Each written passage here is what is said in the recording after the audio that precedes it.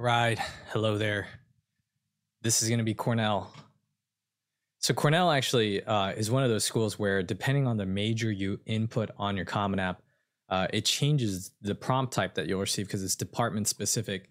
I'm not going to be able to go through all the departments, guys. I think I'll just do the letters in science. But I think all of the, regardless of which major and department you choose, you have to write this first 300 or as a 350 word limit one. So let's start here. In the aftermath of the U.S. Civil War, Ezra Cornell wrote, "I would found an institution where any person can find instruction in any study." For over 150 years, Cornell University has remained deeply committed to Ezra's vision. Explain how your life experiences will help inform your contributions to a learning community devoted to any person, any study.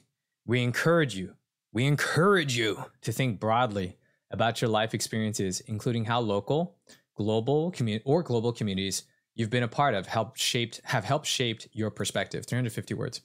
Okay, so I think the key words that you want to focus on is right here. It's any person, any study. How your contributions, your life experience will allow you to encourage a learning community, contribute to a learning community where it could be anyone and any interest. A lot of students don't focus on this part. I'm going to give you an example that kind of expresses this, okay?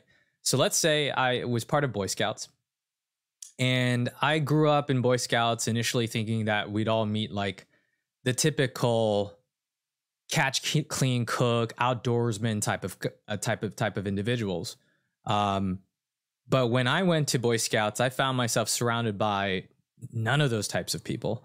I had the super sciencey nerd guy who loved creating, Millennium Falcons and doing engineering, robotics, and creating Gundam machines. I had another person who was kind of in that same zone of nature outdoorsman, but just really into baseball. And so very sports oriented rather than outdoorsmanship sports oriented. I had another student that was, or another like a squad member that was, for example, really into music. So he would bring around like his saxophone. He also had like a little piccolo that he would love to play. He had those kinds of things that he'd always carry around. And so when you are thinking about your Boy Scout troop, you realize like, hey, wait a second, where's all my gung-ho, let's build a fire, let's live in the wilderness for one month with just one set of matches, not even matches if you're hardcore enough, just like a hatchet. It wasn't there. And initially you would think then that your squad, if you ever had to compete with other squads, would be put at a disadvantage. But it turns out that like the science guy, when we go on camping, knew how to navigate by just looking at the stars because he memorized a star map.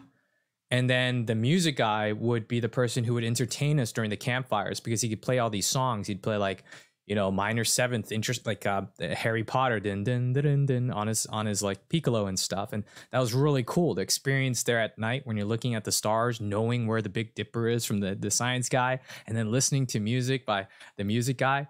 Like it helped me to understand that the contributions of people's different interests is what makes our world that much more colorful. It's what gives us a greater sense of appreciation, gratitude. It makes us also realize that not every line of study is singular to the point where it's the most important thing. It depends on the time and the place and the emotion and the people you're surrounded by and the purposes that you have. So I hope that example helped to express, at least from my point of view, why I'm also in line with Ezra Cornell's belief. And as a result, Cornell's vision that they're following through his belief that we really do want to create a society where everyone has a chance to share their interest and pursue their goals. To that effect, I wish students were able to talk about their life experiences of when they discovered that for themselves. And as a result, became a staunch supporter and advocate for this type of philosophy, of this type of community that we want to help foster. So that's what I'm looking for here. I'm looking for your version of my Boy Scout experience and how you came to terms with that. The global communities can also work too. Like, for example, Another thing I can offer is my Mac rumors, or when I'm on the internet and I'm doing DIY guides. You know, I create a DIY guide for your early MacBook Rev B. The thermal paste back then was horrendous. It wasn't being applied properly. They'd like goop it on and it'd create like thermal issues. And so I would create a guide, I'd take pictures and I'd post it. And then the following day I'd get a DM, I'd get a message and say, hey, do you mind if I translate this into Chinese for you? And I'll give you the, I'll give you the credit for it. I just want to post it on this. And then another person comes in and says, I want to do it in Spanish for you, right? Because he was in South America. And that's when I started to realize from my kind of small little global niche community, kind of why it's important to have that connection with people from all around the world with different interests. Because at a certain point, your interests converge, and that convergence point creates bridges to completely different worlds. And so that could have been another example as well. I hope I'm making this key point. For me, I'm looking for that student who understands from an IQ and mainly EQ level that any person, any study in this essay. I'm sorry, guys, if you're applying to public policy. I'm sorry if you're doing CALS. CALS is actually a really good strat if you can lean towards environmental science. But well, they also even have an optional 200 word. Oof, another optional. Remember, optional means mandatory. There you go, guys. There you go. There's my tryhards. College of Arts and Sciences. So this is kind of the bread and butter. So I'm going to focus on this one for this video. At the College of Arts and Sciences, curiosity will be your guide. Discuss how your passion for learning is shaping your academic journey and what areas of study or majors excite you and why. So it's basically a why major. Your response should convey how your interests align with the college and a why college, and how you would take advantage of the opportunities in curriculum of arts and sciences. It's being very specific here. That's the first thing I'm noticing. How will you take advantage of the opportunities in curriculum? So a USC essay, right, would be how will you pursue our major at our school at USC? So it's really just like, give us an idea, give us a sense of how you plan on using our school resources, namely our school curriculum, courses that you take, as well as research opportunities, pre-professional opportunities, etc., to realize your academic goals. This one is kind of a hybrid of not only that, but also on top of it, a why major essay. So if you're given, what is this, 650 words?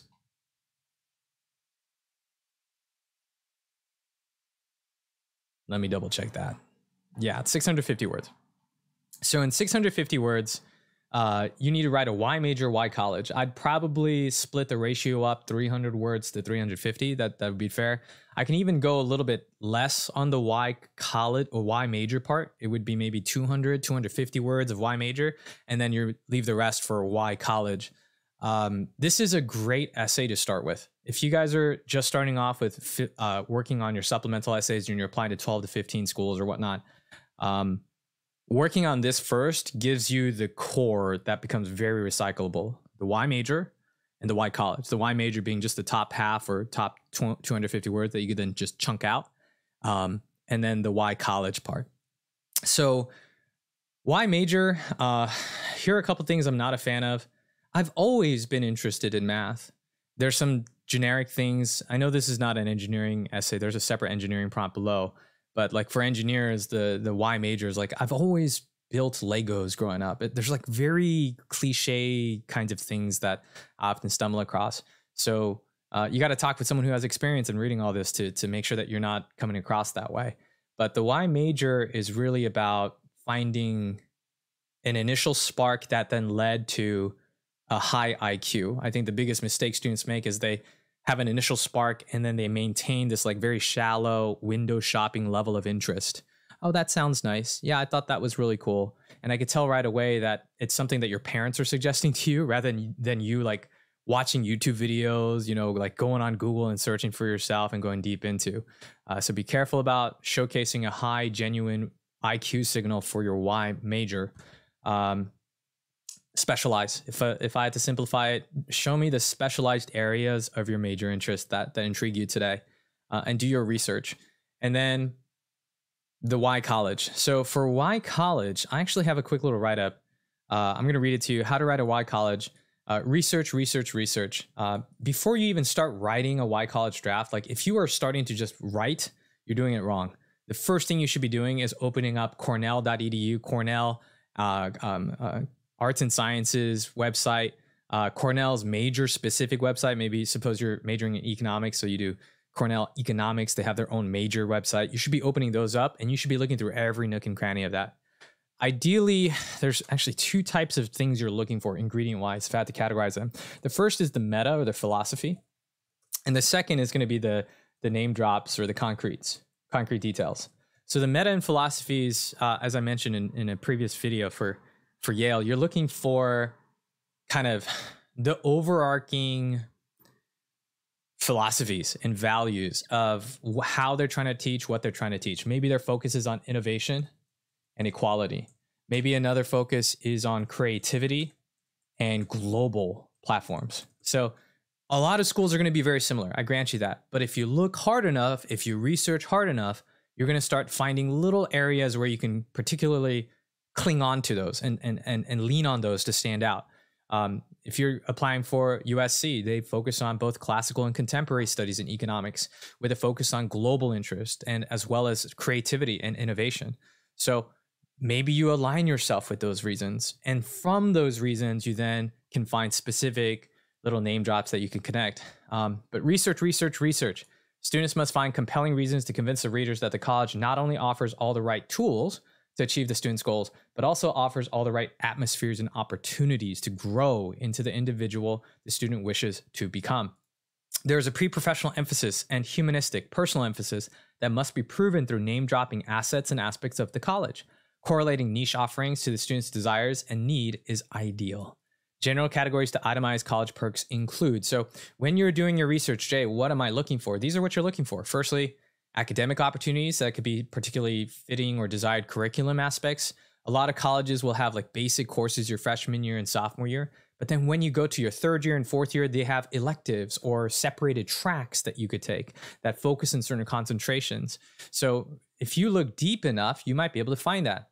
If you are very kind of like, I guess like very shallow with your research, then you might end up choosing something that's very basic. Choose something that's like a first year prerequisite that every college offers. That's a really quick way to stand out in a bad way, right? As opposed to students who went deep and like realized, hey, my second year to third year, I could start specializing in these regions, and that's exactly what I want to do. You're also looking for pre-professional opportunities, which kind of aligns with this, social and pre-professional networks. This could be, for example, if you go to NYU, there's a lot of synergies with the finance industry.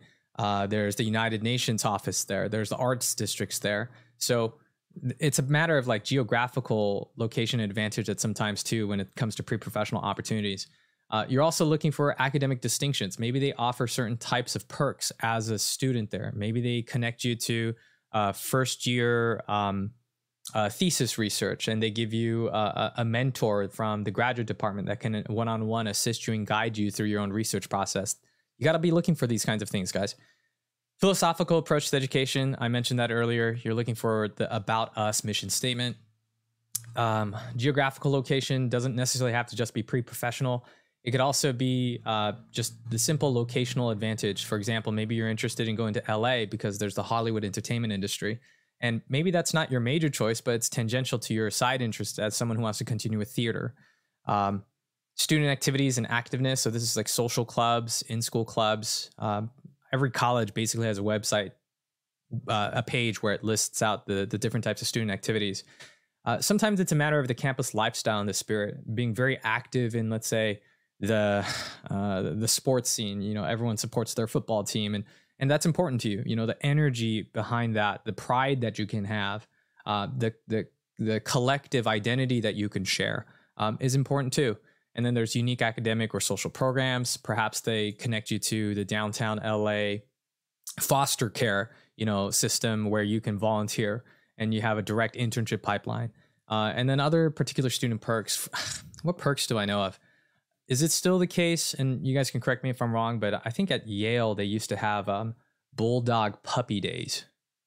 So if they had, because the bulldog is their mascot. So like they would have, I remember maybe this was 5, 6, maybe even 8 years ago. One of my students at Yale was super ecstatic and sent me a picture of her playing with like a bulldog puppies before finals as a way to de-stress. Another student perk that I can think of is like NYU or perhaps even Columbia, where your student ID gives you access to a lot of the museums around New York City, art galleries in New York City. So there's things like that you can find. Ultimately, you're trying to create a list of things you can mention. You're not going to mention everything on that list necessarily, but once you have a list of like 10 to 20 reasons, you can then start to organize your essay response as to the why major portion, the bottom half at the very least. You want to be prioritizing the academic reasons. I like to start very like, let's start with business first, guys. Let's start with like the academic, pre-professional, the research opportunities. And then for the very end, as you're rounding out, I'd like to mention more of like the social reasons, the fun reasons, the student perk reasons. Yeah. Let me scroll down real quick. I have a lot of students who are also doing engineering. And if you're applying as an engineer, there's extra essays for you guys. So each is 250. So this is why Cornell engineering. So you got to be able to specifically point out, like, I want to go to engineering at Cornell because you guys are doing this level of specialization, this type of research, and these types of pipelines and opportunities. Then you have essay 2, where you have to choose between A and B. Describe an engineering problem that impacts your local community. Ooh. This one, you're going to have to do some local research. You're going to have to look into, for example, in Southern California, it could be like wildfires. It could be traffic congestion.